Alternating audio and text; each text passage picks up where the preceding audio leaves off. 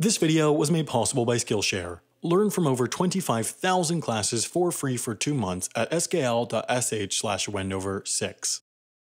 No sports league in the world makes more money than the American National Football League. The NFL earns more yearly revenue than the English Premier League, the Champions League, Formula One, the Japanese Nippon Professional Baseball League, and the Continental Hockey League combined. It is by far the largest sports league in the world by revenue. Making up the NFL are 32 football teams, each themselves essentially acting as their own distinct businesses. These teams are spread out all across the contiguous United States, some only 30 miles or 45 kilometers apart from each other, some nearly 3,000 miles or 4,500 kilometers apart. Now, American football teams are some of the largest in sports, both physically and in numbers. They have a roster of 56 players, the majority of which play in any given game. These players weigh on average about 250 pounds or 110 kilograms. This team size leads to some particular travel needs. Players each require a first-class seat, or, at the very least, the seat next to them free in economy, meaning those 56 players take up far more than 56 seats. On top of that, a team typically brings more than 100 support staff and an immense amount of cargo to each away game. With the exception of the largest, most valuable ones, most other professional sports teams in the US will just fly on chartered narrowbody aircraft like A320s, 737s, or 757s, but most NFL teams, given their size, require something larger. NFL teams tend to charter their aircraft from commercial airlines, American, Delta, United, or Hawaiian Airlines, and they'll typically fly something a bit larger than other teams like a 767 or sometimes even a 777, but the nature of this charter job makes finding a plane to take them particularly difficult.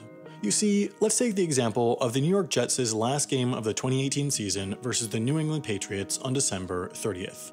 For this game, they left the day before on a United Airlines 767-400 at 3:37 p.m., landing 30 minutes later at 4:07 p.m. in Providence, Rhode Island. The plane then sat on the ground at Providence Airport for the next 26 hours until the game was over. The following day, the plane took off at 6:30 p.m. bound for New York. The aircraft's previous flight had been to Buenos Aires, and its next flight was to London, and yet for these 26 hours, United only made money from the half-hour charter flight to and from Providence. It's easy to understand why this wouldn't really be worth it to the airline, but at least the jets are located next to a United Airlines hub at Newark Airport. Many teams, like the New Orleans Saints for example, are not located in a city with any airline hub. That makes finding an airline to take their charter contract even more difficult. That's because, for example, when the team had to travel to Charlotte last season, the 767 that took them had to fly in empty from Houston, the nearest United hub, then fly to Charlotte, sit on the ground for 33 hours, fly back to New Orleans, then once again fly empty, this time all the way to New York. All told, for those 2 hours and 51 minutes of flight time United was paid for, they used this airplane for almost 44 hours.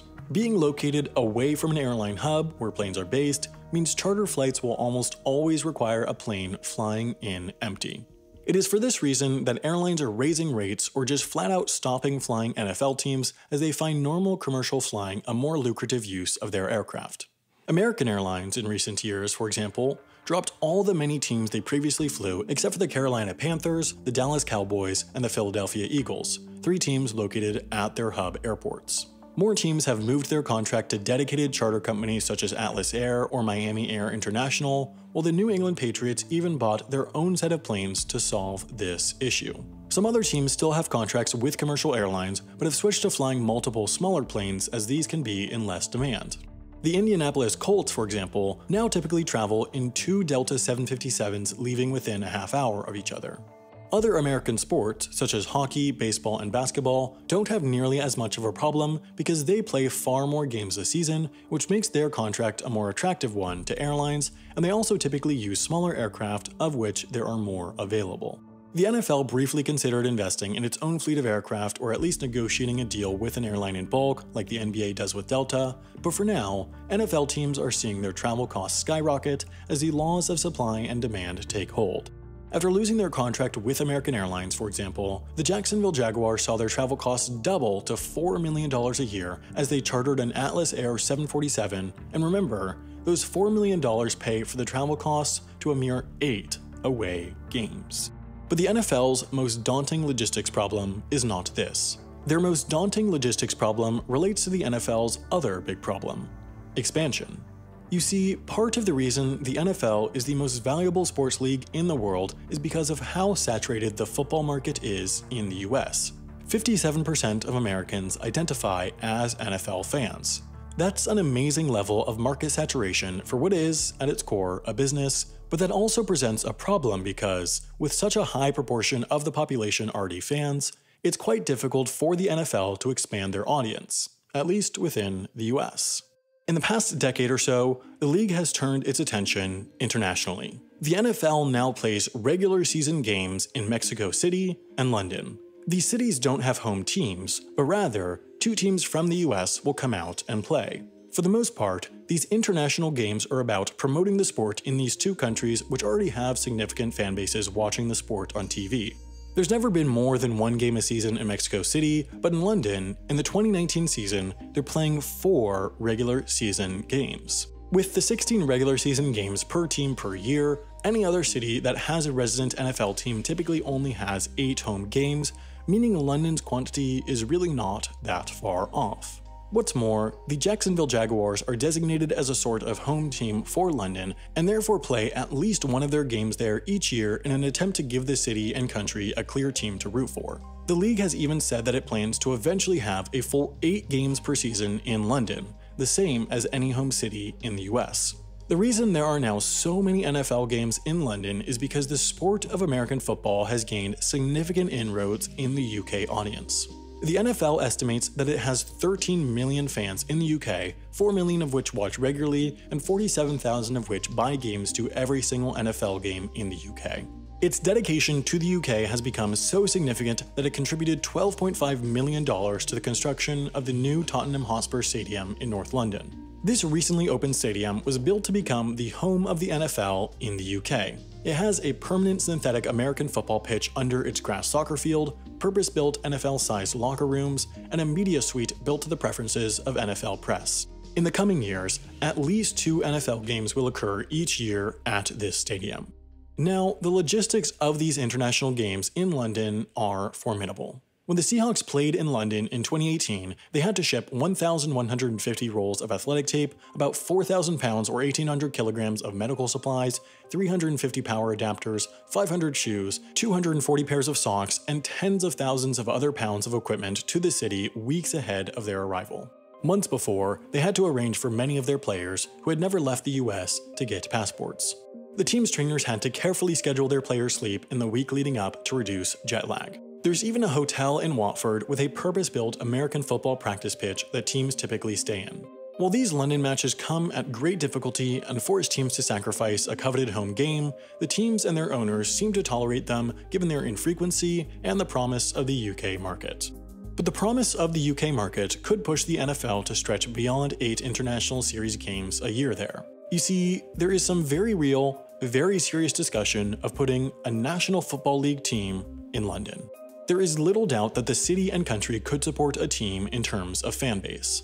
The issue, according to the league's commissioner, would be having one solitary team stationed more than 3,000 miles or 5,000 kilometers away from the next. It would be an immense logistics problem considering that, for the weekly games, teams would have to take flights as long as 11 hours crossing up to 8 time zones. On the flip side, this London NFL team would have to travel continuously throughout the US for weeks at a time since, practically, it wouldn't make sense for them to return to London between the weekly games. This would come at enormous expense, would likely impact their performance, and prove unpopular with their players. In addition, as the UK does not yet have significant American football talent, the majority of this team's players would come from the US and would need to be persuaded, either monetarily or otherwise, to live outside their home country. Those are just some of the cost problems.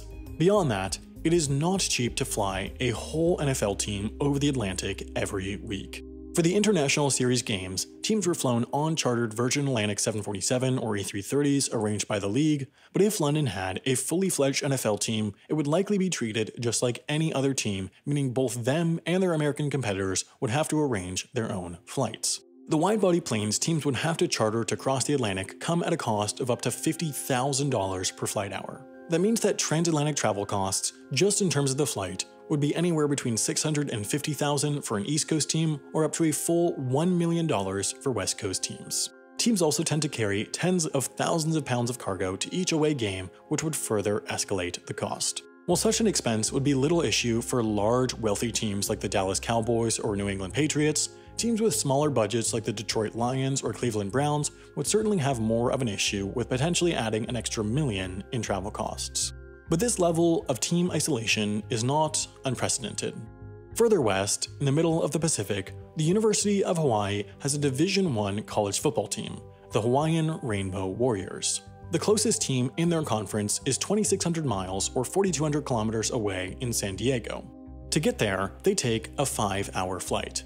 That's only an hour or two faster than it would take a London NFL team to get to its closest competitor, the New England Patriots. While the furthest team in the Rainbow Warriors Conference is only a 7 or 8 hour flight away in Colorado Springs, Colorado, they do play a number of non-conference games each year which take them all the way to the US East Coast, an up to 10-hour flight away from Honolulu, which is almost exactly the same as the longest required travel time for an NFL team to London. Not only that, but the Hawaii Rainbow Warriors also have to balance their time with class schedules, which means that they travel to their away games far closer to kickoff than NFL teams typically do to London. The Rainbow Warriors regularly rack up more travel miles than any professional football team.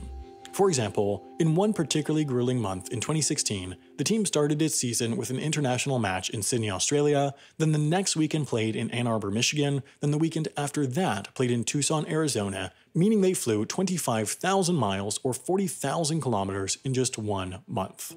The Rainbow Warriors also make most of their trips on commercial flights, making their travel even more difficult than that of NFL teams.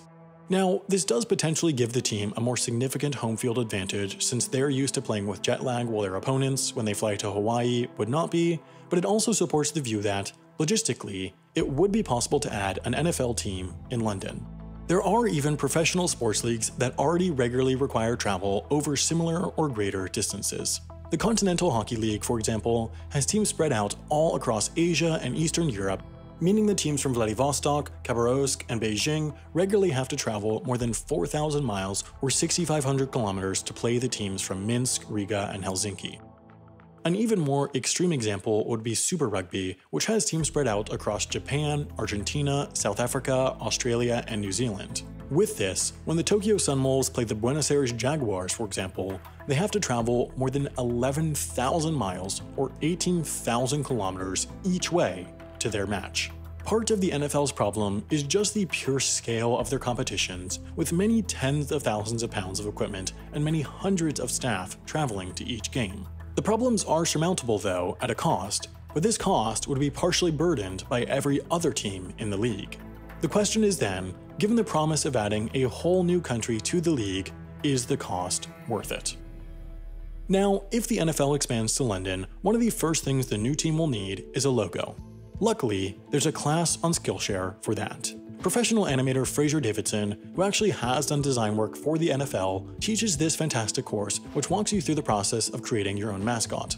This is just one of over 25,000 classes on Skillshare, which each teach you something that you can use for your job, for school, or just for fun. A few more that I would recommend are Storytelling 101, the Productivity Masterclass, and Cinematography Basics, all of which you can download offline on the iOS and Android apps. You can learn from any of these more than 25,000 classes for free for 2 months by signing up at skl.sh/Wendover6, and you'll be supporting the show while you're at it.